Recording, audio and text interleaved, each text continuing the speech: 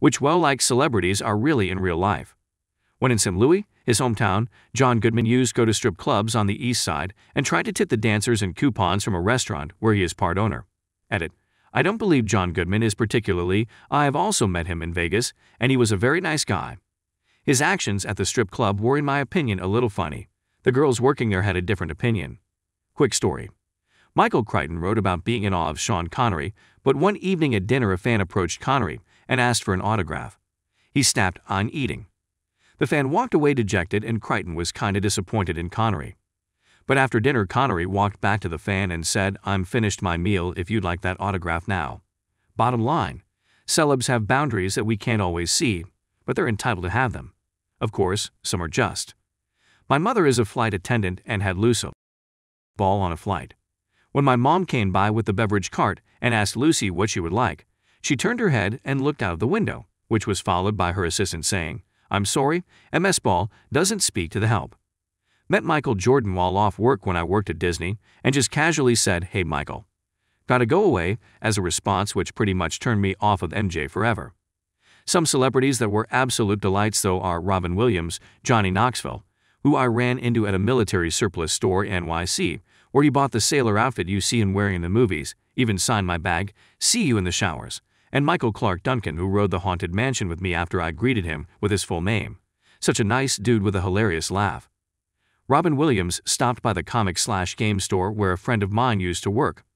Dude bought about $300 worth of Warhammer 40K models. He was trying to build out his elder army, he said, and stayed around to chat with the staff before he left for a show he was headlining in town. Took pictures with all the staff before he left. Sounds like a real decent dude. I've read a lot of Knoxville stories and pretty much, since his daughter was born he became the man he is now. Just a genuinely nice guy. He also tries to be and took roles in movies that are cleaner than his days and even his roles in are a little less raunchy. Probably hurting himself though, that really changed him. He can only urinate through a catheter because of an injury during I think he learned a valuable lesson. But what I really get from him is that he uses his fame for good. A friend of mine worked on the set of Tropic Thunder, and apparently Ben Stiller was a to everyone. He'd even fired someone because he thought they didn't put enough sugar in his coffee in between scenes. On the plus side though, Jack Black was the nicest guy ever, and still emails my friend occasionally. I used to be a bellboy, so I saw tons of celebs act like complete or really nice people. I once saw William Shatner charge a kid $100 for an autograph because he was asking outside of the fan expo he was attending, and then I heard rumor he was charging $100 inside anyways. Bryan Adams treated me like a total pack mule, just because he could and had me move 40 pieces of press junket boxes back and forth for a laugh. Terry Crews asked me for a book of matches and tipped me $20, and when I went to explain that it was too much he said he knew what he was giving, laughed and walked away. Gene Simmons had me hold a limo driver for 5 hours, losing other fares during a film festival, and then proceeded to jump in a cab at the door because the limo wouldn't take a low flat rate, essentially myself and the limo for peak tip/fare time. I could go on if you girls/guys are interested. I worked for Harrison Ford's son Ben in his restaurant that lasted a few years in town. I was 14.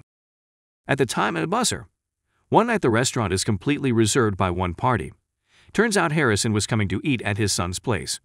So as I am pouring everyone their water, I get to the person sitting right next to Harrison, and the water pitcher spills everywhere.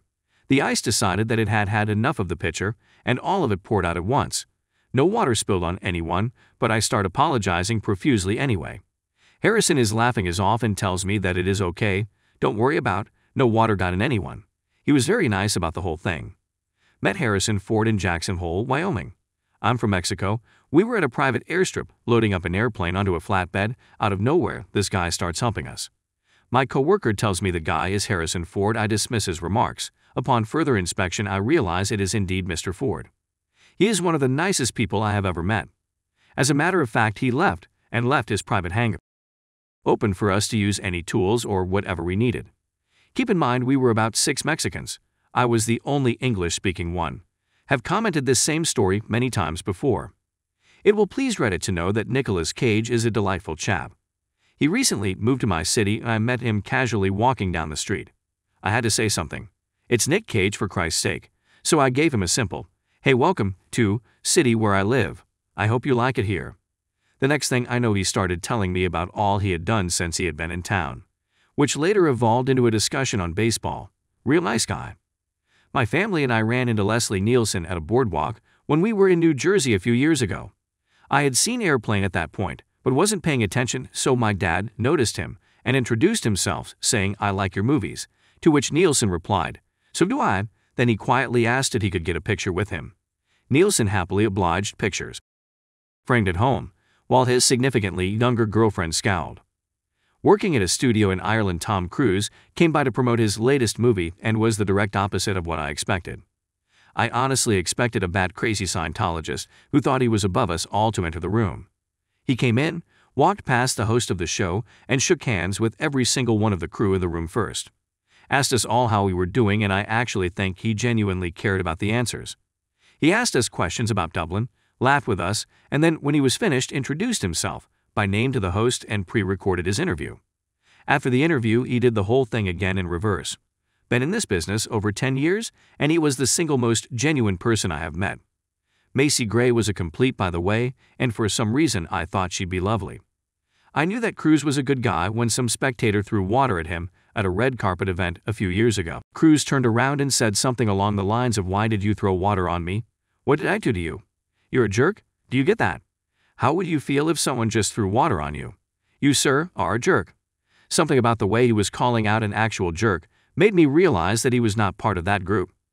My mom used to work as security for the WB in Burbank, California, and she met tons of celebrities during her time there. I think one of her favorites was Lena Headey, 300, Terminator TV series, Cersei of Goatee. She is absolutely gorgeous without makeup and is a total sweetheart. I believe my mom said they were both in the bathroom washing their hands and had a nice chat, then met again a few weeks later, and Lena recognized her and came over to say hello. I believe George Clooney was a bit of a jerk, she said, but he left all of his supplies in his office trailer when he was done shooting something with WB, so I'm mad. The proud owner of George Clooney's printer paper. She once gave a man his parking designation, noting, "You look a lot like Jack Black." He responded with, "Yeah, I get that a lot," and handed her his parking pass. Jack Black. Total nice guy. I'm trying to remember the ones she said were, but I think they were mostly no names anyway. Trying to pull the "Do you know who I am?" card when they just showed up to the lot without proper authorization. I'll try to find out and edit if this gets any interest this late in the thread. Edit. He was actually not expecting this amount of interest. It's almost 4 a.m. here, so I will update tomorrow for those who asked. Edit 2. Okay, so I talked to my mom today. It's mostly celebs that are nice with a few douches. Lauren Graham from Gilmore Girls is super nice, but Alexis Bledel is a very demanding on-set and whiny. Clint Eastwood is friggin' awesome, and my mom got to drive the car from Gran Torino to a secure parking structure. I'll see if I can find pics. Charlie Sheen and John Cryer are great guys, very down to earth, but the kid is a little even before finding Jesus and condemning the show that gave him notoriety and fame in the first place. Michael Rappaport, War at Home and Chappelle's Show, isn't, but the kids from the War at Home show are really nice and humble. The daughter from the show was actually feeling like she wasn't very attractive, and my mom cheered her up and gave her some confidence. She actually tried getting me a date with her, but I guess she already had a boyfriend. P. the son, also from Malcolm in the Middle, was a big dork, but really chill too. A client of hers when she had a house cleaning business is a costume designer for a ton of movies, and also the uncle of Brad Pitt. Mr. Pitt is of course a good guy, although apparently doesn't talk to that side of the family much. As for our friend's work, he was fitting a costume for Rosen, yes, that one, and he asked what she thought of it.